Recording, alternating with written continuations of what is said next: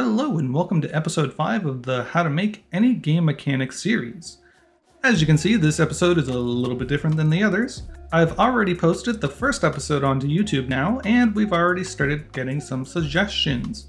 So, in the left column you can see the name of the person who suggested the idea, and on the right you can see the idea itself. I have taken the liberty of putting all of the ideas into this online random picker website. So let's head over to the website now. In the random picker website, I've just put every suggestion on a separate line, and all it's going to do is just pick one of them. So let's hit this pick random item button. What's it going to be?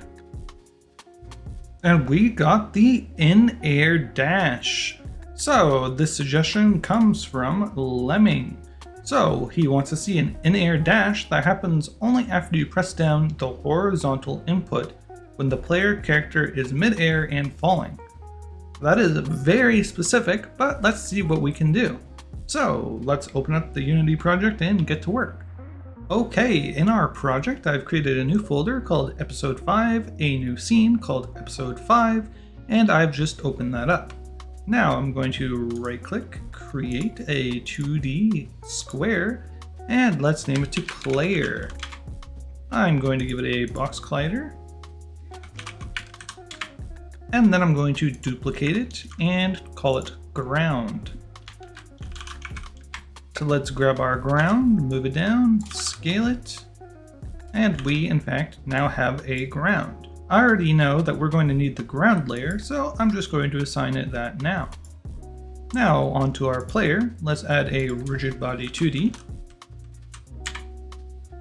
Come down to our project menu, right click, create a new C# script, and let's call this in air dash. Okay, perfect. Let's open that up in VS Code. So before we start programming, let's get some sort of an idea of what we're going to be doing. Personally, I want the air dash to be self-contained and not rely on any sort of information. It would make a little bit more sense to add the jump controller and maybe get the isGrounded bool, but instead, we're just going to do that all in here, so it's not dependent on the jumping script. So all we're going to do is raycast down, see if we are hitting the ground, and if we are, we know we can't air dash. If we're not hitting the ground, well, we must be in air. The next thing we're going to do is get some sort of an input. So we're probably going to check the horizontal axis and see if we're inputting A or D. Next, we're going to see if we have any dashes, and if we do, we're going to apply some sort of a force to either the left or to the right. Next, when you touch back onto the ground, we're going to reset our dashes to the num_dashes variable that we're going to be creating. Again, this is going to look pretty similar to the jumping script, but it'll eventually veer off and become its own thing. So let's start with a private rigid body 2D RB, and this is just a reference to the rigid body. Let's create a serialized field.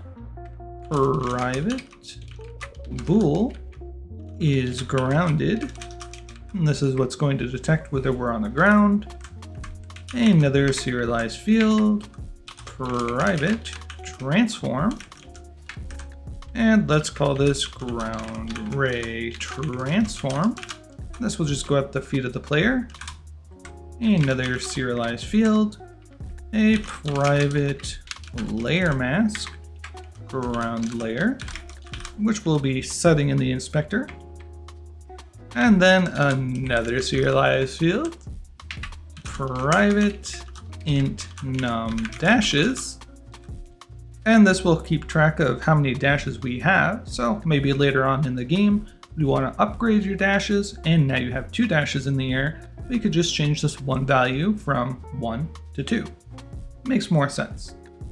So let's now add the dash force, serialized field, private int dash force, and then a private int dashes left, which will just keep track of the internal number of dashes that we currently have. Okay, so in start, we can get the rigid body. And rigid body 2D. And then let's change our update to fixed update.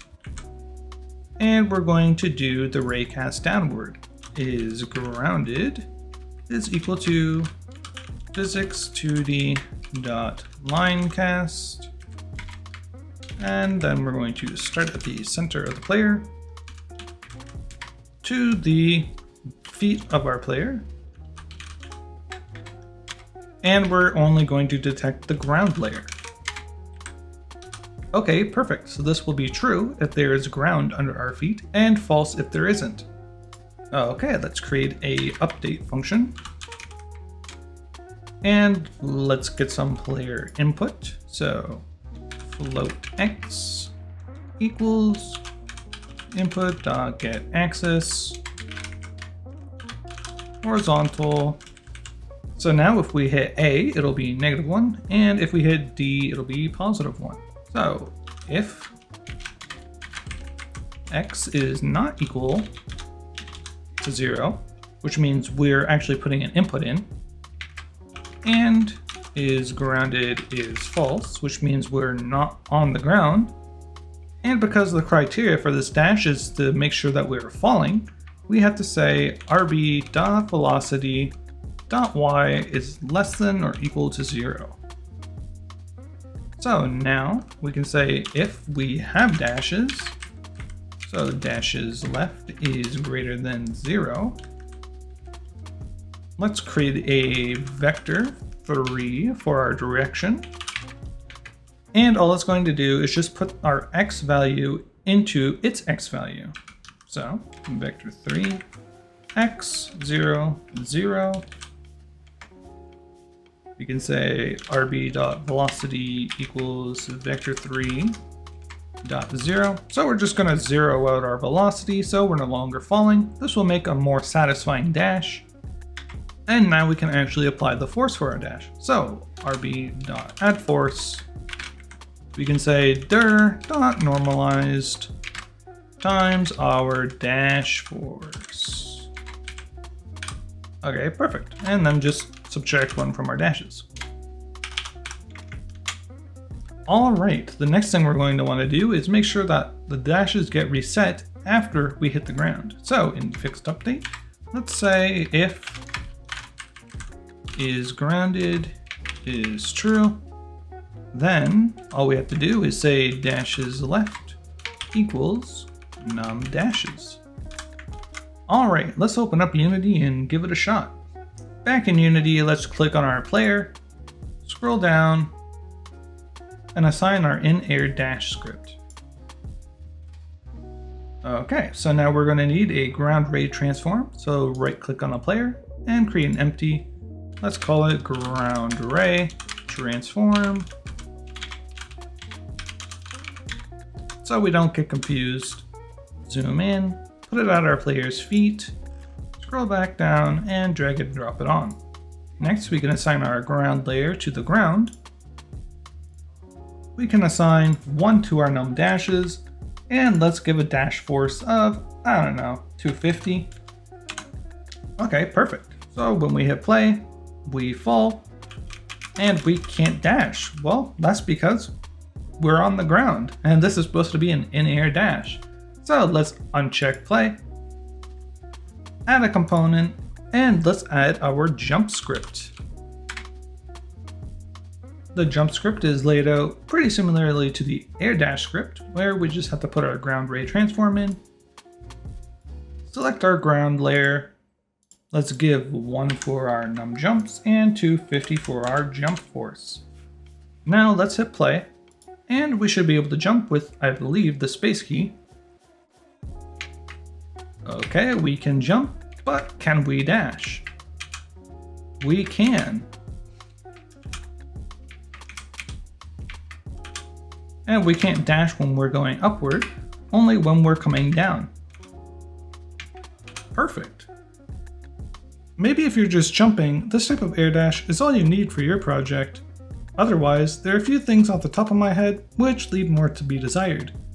The main issue is when you introduce movement and verticality. We aren't using a timer, so if we were to walk off of a platform, we'll immediately be forced into a dash. This is also true when we up our dash counter to 2 instead of 1, and instead of being able to dash twice, both of our dashes will combine together to create some sort of a super dash. When we think about an air dash, this is probably not the function you want in your project. Honestly, I like the idea of using movement input for the air dash, but it creates problems that can actually be quite limiting, especially when considering air movement. Even if we stuck to the movement input and tried to implement some sort of a double tap, it feels like it would only result in misinputs of the player trying to change direction quickly and dashing by mistake. So, how do we solve all of these problems? Well, I think we solve it like most games have, by changing the dash to be a separate button. If we assign the dash the same button as the jump, we can still get that limited input feel, and as we know will be in the air, the jump button isn't being used. To make our dash a little bit fancier and closer to what you probably imagined when you click on this video, I'll be changing the dash from using forces and just assign a duration while maintaining the same Y position throughout the dash. So let's get started on some of these changes. I'm just going to open up the script in VS Code. In VS Code, I think the first thing we should be doing is maybe changing some of these variables. So because we're not going to be using a force anymore, let's change this dash force to something like dash duration. Although we're not going to be using forces, we're still going to need some sort of a speed variable. So let's make another serialized field and private int dash speed. Next off, we're going to need a few variables for those timers I was mentioning. So let's come down here and create a few private variables. Private float, let's call it dash timer. And this will just be a play off of the dash duration, but we'll be keeping track of everything internally instead. Next, we're going to use some sort of a bool, so we'll do private bool is dashing. It would be kind of cool to make this a serialized field if you want, just so you can see it in the inspector, but for now I'll just leave it private. The next thing we're going to need is a vector3, and let's call it dash dir, or dash direction. Okay, I think that's about everything we're going to need. So let's scroll down, and we can already see we have an error. Because we changed this, it's no longer dash force, it's dash duration, but we're not going to be using this line at all, so let's just get rid of it. I think the next thing we should do is probably just make sure we're not dashing. So is dashing is false. And while we're down here, we might as well put our input code in as well. So we want to use the spacebar, so let's say in input.get key down, and we'll use keycode.space. Okay, so the inside of the dash is going to look quite a bit different. So what we're going to do is we're going to say we are now dashing. Let's turn off gravity so we don't fall, like I mentioned earlier. And let's set our dash timer, which we aren't using yet, to equal to our dash duration. And all this is going to do is just prepare everything for when we're actually dashing. To make us actually dash, we're going to use fixed update, which is where all the physics should be handled anyways. So let's go into fixed update. And the first thing we're going to do is say if is dashing is true. So if we're dashing, let's do some stuff with our timers. So we're going to say if dash timer is greater than or equal to 0, let's do the dash. So rb.velocity equals dash direction, which we actually forgot to set down here. So let's change this dir to dash direction. And because we already assigned it up top, we can get rid of this vector3, and it's just dash dir. My bad, I didn't see that earlier. So let's come back up here and say dot normalized, and let's times this by the dash speed. So essentially this is our dash, but the problem is once we start dashing, we don't really stop. So inside the if statement, let's reduce our dash timer. So dash timer minus equals time dot fixed delta time. And this will just make sure we're doing a consistent timer in fixed update. So when our timer finally reaches down to 0, we're going to do a little bit more logic. So else We're no longer dashing if our timer is 0. And we can put gravity back to normal. So rb.gravity scale equals 1. If you're doing anything different with the gravity scale, you're going to want to set that to whatever your default value is, but I'm just going to leave it 1 for now. And I think that's about it. So let's head back into Unity and see how all this works out. Okay, back in Unity, we can see our air dash script, and we can see that we have a few more values. So for the dash duration, I don't know, let's just use 1 for now. And for the dash speed, we can use something like, I don't know, 3. Now let's hit play and see what happens. Our character falls, I can jump as per normal, which isn't even dependent on the dashing script. And when I try and dash, you can see we have a little bit of a better dash than what we had before. We don't fall when we're in the air, and we get a little bit more horizontal movement. So overall, I would say this is a success, but I would like to add one more line of code just to make things a little bit nicer. So let's head back into Visual Studio Code. And in Visual Studio Code, right when we set our gravity scale, let's come underneath and say rb.velocity equals vector 3.0.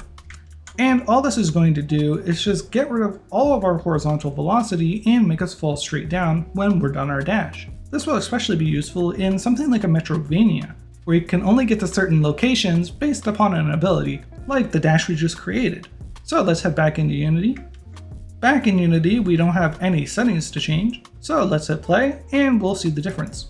I fall, and when I dash, I fall directly down. No more of that sliding on the ground and carrying over our momentum. And that just about sums it up for our air dash. I hope you guys enjoyed today's video, and if you have an idea, leave a suggestion in the comments. And as always, I'll see you guys next week.